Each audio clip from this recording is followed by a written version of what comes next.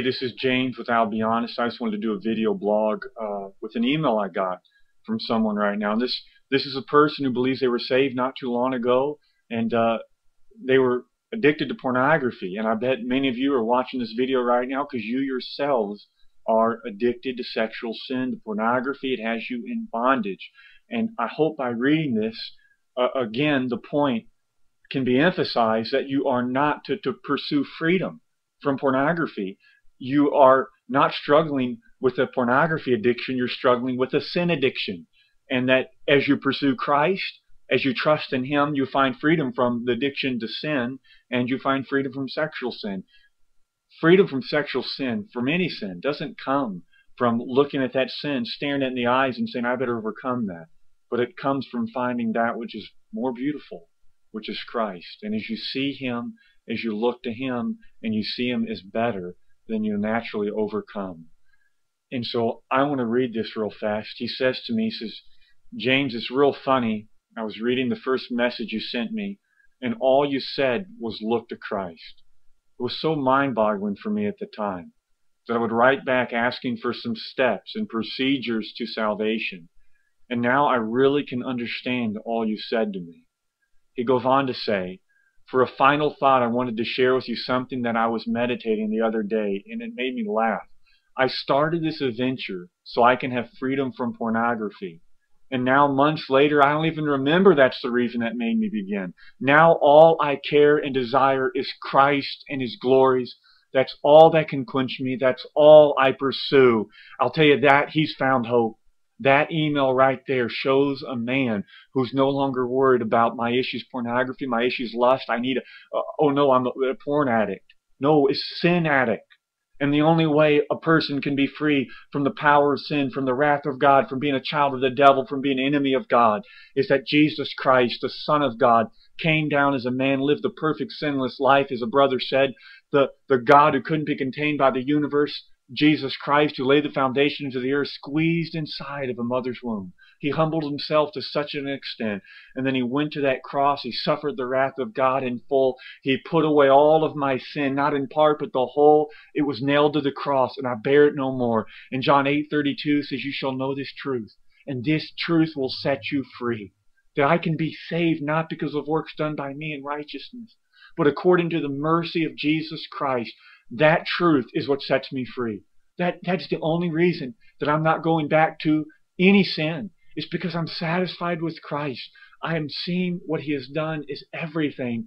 And I mean, what can I do but to worship Him, to live for Him? Are there struggles? Are there battles against sin? You better believe it. This is an all-out war. But as a brother has said, you're delivered by your desire for Christ, because your desire for Christ is greater. 1 John 5:3 says, this is the love of God, that I keep His commandments. His commandments are not burdensome to me.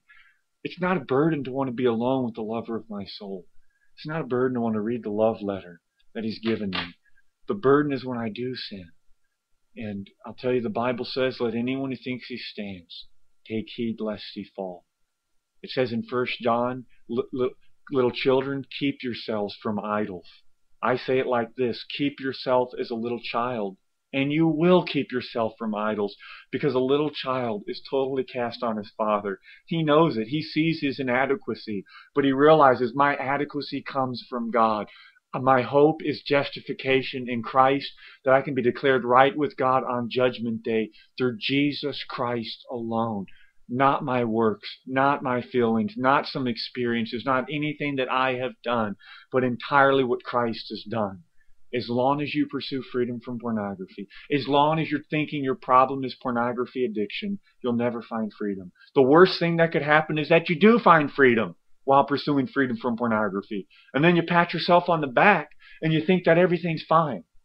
Yet still, if you're not born again, if you're not a lover of Christ, if you don't have intimacy with Him, you still got the wrath of God over you. You're still a child of the devil and an enemy of God. So your problem is not solved until you can see the beauty that God the Father walks into some shop. He goes to the back past all the pretty religious people, all the prettiness of the world, and He goes and He buys, He takes you, some filthy, vile wretch, some disgusting, disformed person, and He slaughters His Son as a sacrifice and He buys you with the price of His Son. He adopts you. You're no longer a child of the devil, but a son of God. The papers are signed on Calvary. And He says, if you thirst, if you desire, come drink the water of life without price. Without price. Then why is it you're still trying to pay something? You're still trying to say, God, look what I've done. I've got 60 days of freedom. What? How is God impressed with 60 days of freedom? Christ was free for all of an eternity. That is the only hope of salvation. That is the only way. That is it. And that's why I'm making this video again, to plead these same truths that are already out in tons of other videos. Because maybe this time, as you hear these words, it'll hit you for the first time. Christ alone can save me. I've got to go to Him. Psalm 62:8, trust in Him at all times. Pour your heart out before God. God is a refuge for us. I mean, let's look at Psalm 63. He says, "O God, You are my God. Earnestly I seek You. My soul thirsts for You. My flesh faints for You. I've looked upon You. I'm beholding Your power and glory. Your steadfast love is better than life. My lips will praise You. I'll bless You. My mouth will praise You. My soul will be satisfied." You see, when you're satisfied with Christ, you don't need to go prostitute yourself to an idol. If you're a Christian and you're satisfied with your marriage with Christ, you won't need to go prostitute your heart to some idol because you're satisfied with that intimacy you have. The issue in Matthew 7, when He looks at those who've done mighty works and He says, I never knew you, the issue is He's saying, I never had intimacy with you. Depart from me, you worker of iniquity. Oh, you had a fat head. You knew the truth. You knew the facts, but you didn't know me. Depart from me. You never had intimacy. There was never a prayer life. There was never a hunger for the Word of God. I mean, what do we find in Thessalonians? He's coming back afflicting vengeance on those who don't know God and those who don't obey the gospel. John 14:15, if you love me, you'll keep my commandments, He says. Love for Christ produces an obedience that's not a compulsion. Well, I've got to do this, but it's of course I have to do this. If He died for me, how can I not serve Him, honor Him, live for Him alone, completely? Paul said in 1 Corinthians 2:2, he said, I've determined to know nothing among you except for Jesus Christ and Him crucified. Just like we see here, my soul thirsts for You. It's for You, Lord. Only You can help me. I'm not going to do anything perfect. I'm not making this video perfectly. I am so helpless. I am so cast on Christ for my salvation, for everything in my life. Are you there? Do you think that's crazy? Because if you do, let anyone who thinks he stands take heed lest he fall. It's those who realize, I can't stand. Lord, if You don't help me, I can't stand. Lord, I can't stand on that judgment day unless I'm dressed in the beautiful righteousness of Your Son. I can't stand against lust. I can't stand against all the thousands of billboards and all the wicked ads and all the perverted sexual Facebook pictures and all these things.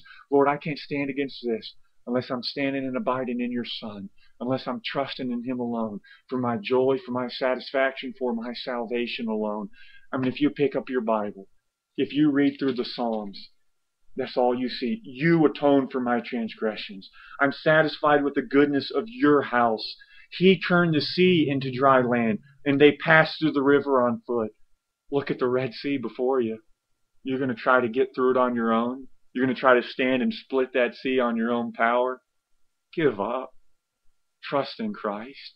He says, come unto me, all who labor and are heavy laden. He says, I will give you rest. I'll give you rest. He says, my arm isn't short that it cannot save you. He says, my ear, it's not deaf that it cannot hear your cry. I mean, who's more wicked? The man in Norway who just killed 80 children a couple months ago? Or you who sit under the gospel, you who watch the I'll Be Honest videos, but don't have intimacy with Christ and don't know Him? Who's more wicked? Guess what? The man who's killed 80 kids and you who have all the knowledge, you and him are committing the same sin. The greatest sin, the sin that is not pardonable, rejection of Jesus Christ. John 5:39 says, you search the Scriptures, you search them, you think in them you'll find eternal life. But they testify about me. Yet you refuse to come to me that you may have life. That man in Norway, God will save him if he forsakes his sin and comes to Christ. And you right here who are more worried about freedom from sexual sin, and you got all the knowledge in the world, if you'll forsake your greatest sin of rejecting Christ, He'll abundantly pardon you of everything. completely saved. Peace that surpasses all understanding. Isaiah 26:3. He keeps him in perfect peace, whose mind is stayed on the Lord, because he's trusting in the Lord. The God of the Bible is my salvation. Christ is my hope. On Christ, the solid rock, I stand. All other ground is sinking sand. As long as you're in the sinking sand and you're trying to get yourself out, you'll only sink deeper. But when you give up, when you realize, I can't get out, I'm sinking, I'm going to suffocate the sand, I'm about to suffocate, and you say, save me, Lord, He'll save your soul. Psalms 34:6, this poor man cried to the Lord, and the Lord heard him and delivered him from all of his troubles. He wasn't rich, he was spiritually poor. He was bankrupt. And he went to the one who owns the world, who created all. The one who came down as a man and humbled himself and died in your place if you trust in Him to put away all of your sin. You'd be a fool to keep pursuing freedom for pornography instead of pursuing Christ. Just like that email I read, that can be you in a moment. Trust in Christ. Believe in Christ. And you'll realize, I started this thinking I need freedom from pornography. Instead, I found Christ. I got salvation. I'm born again. Now all I care and all I desire is Christ and His glories. And He alone can quench all my desires. He alone is the one I pursue. Think on these things. If that's you, I hope you find a hope in Christ. I want that. That's why I'm responding to your emails. That's why I'm making these little be honest submission responses to some of you who email me. It's because I want you to see Christ. I mean, it's not complicated. My job's pretty easy. Open this Bible and point people to Christ. I mean, it's not complicated. No matter what it is, Christ will save you. Christ will satisfy you. Christ is the answer. Oh, to dwell in the house of the Lord. That's the one thing I seek.